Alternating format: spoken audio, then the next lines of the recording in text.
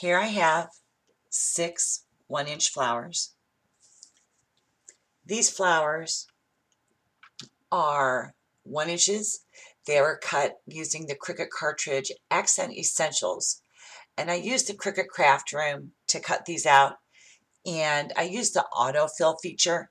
That way I was able to cut many flowers. So that way I could be able to just grab some and use them as I needed them. And it's really a great feature, and I just love it. So what we're going to do is we're going to stamp, I'm sorry, we're not going to stamp. We're going to spray these flowers, and we're going to use our Lindy's Stamp Gang. If you can see that, I'll try and bring it up for you. Lindy's Stamp Gang. And this color for the flowers we're going to use is Opal Sea Oats, and I'll use that for the flower petals. And then for the bottom,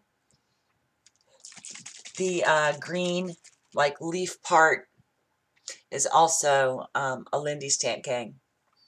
And this one is, you can see that, Rusty Lantern Lime.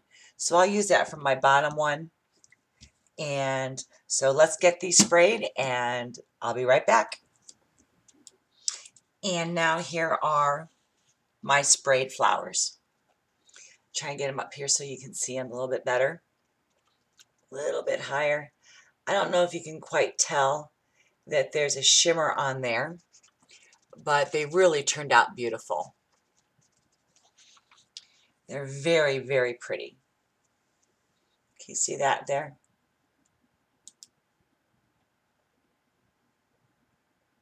There we go. The shimmer on it, just ever so slightly. It's almost like a coppery gold color. And the green one turned out beautiful as well. Yeah, that kind of catches the shimmer when I get the light on there.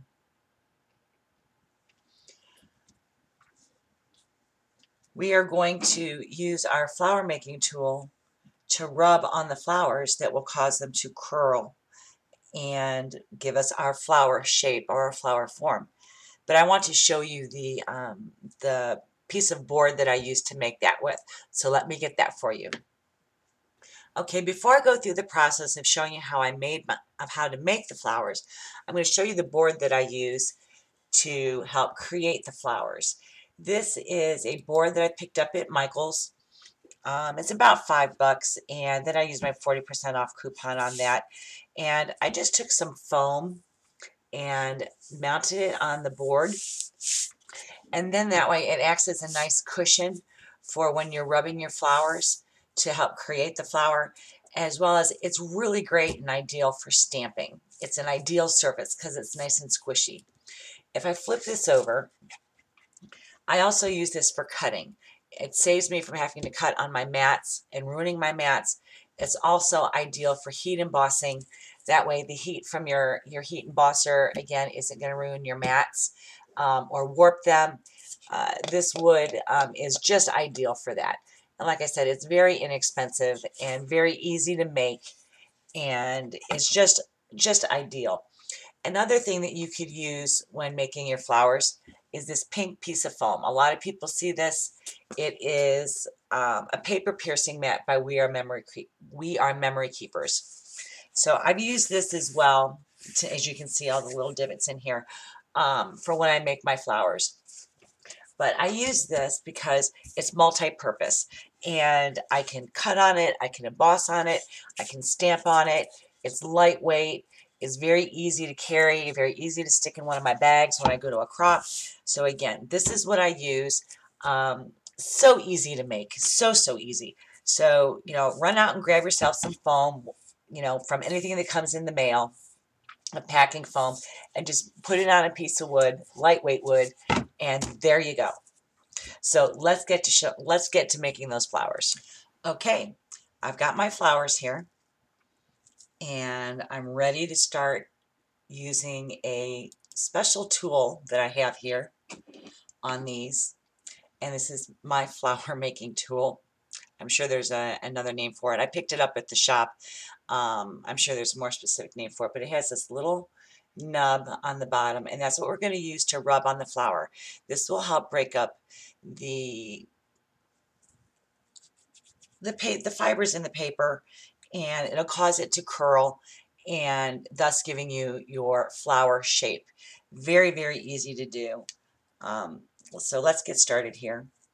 I'm just going to hold this down, and you're going to start by going around the edges, just applying some pressure here, around and around the edges here. And then in the center of your petal, you're just going to kind of circular motion to kind of cup that petal. Just like so. And then you're going to go and do that to each petal on your flower.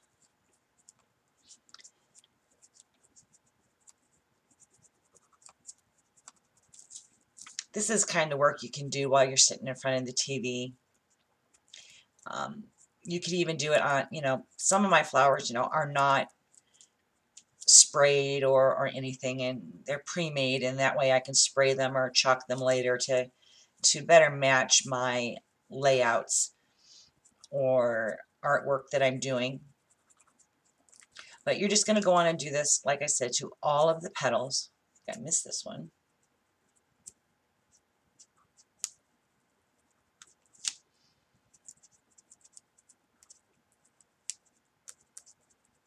All right, there we go.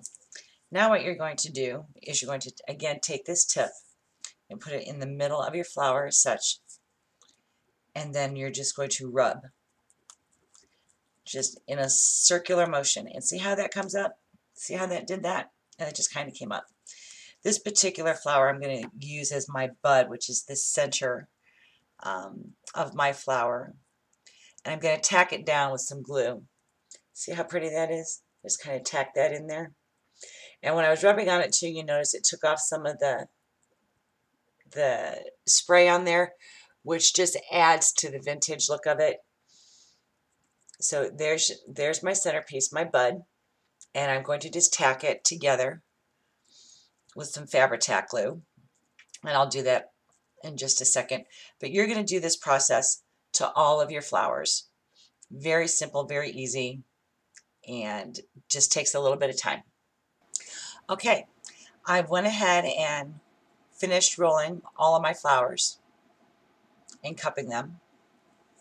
Now I'm going to take this one, and like I said, this is my bud, and I'm just going to take my Fabri-Tac glue, if I can get it down here. I should have turned it upside down before we started. And I'm just going to kind of tack these pieces together because I want it to form a nice tight bud. I have a little bit of extra glue on there, but that's okay. It dries clear.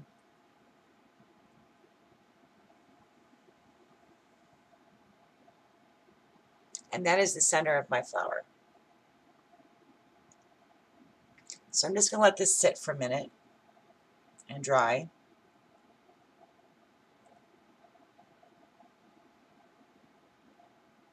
It shouldn't take too long here.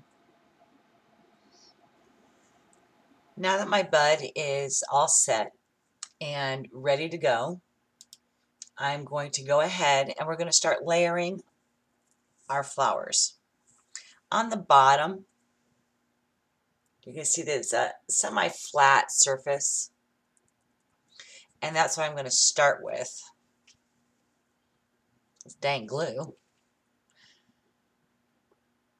Actually, liquid glue is a lot more forgiving. I mean, you could use a glue dot if you wanted to, but the liquid glue is a lot more forgiving because you can kind of move it and rearrange it. And I'm just going to glue this right inside here. I'll just set it in.